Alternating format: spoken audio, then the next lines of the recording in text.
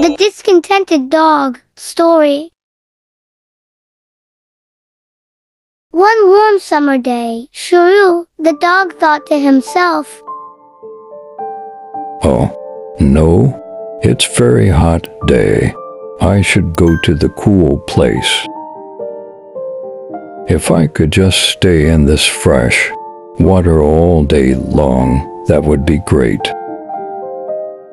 But a goldfish told a surprised Shrew, "While you wish that, I wish I could roll on the soft, warm grass like you."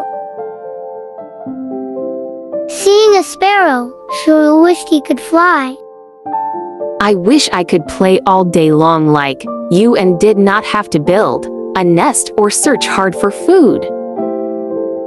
The unhappy rooster said it had to wake up his master each dawn.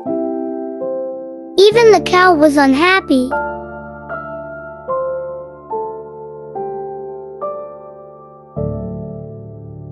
Shrew thought to himself, "Nobody is happy with what they have," and so he decided to enjoy being himself.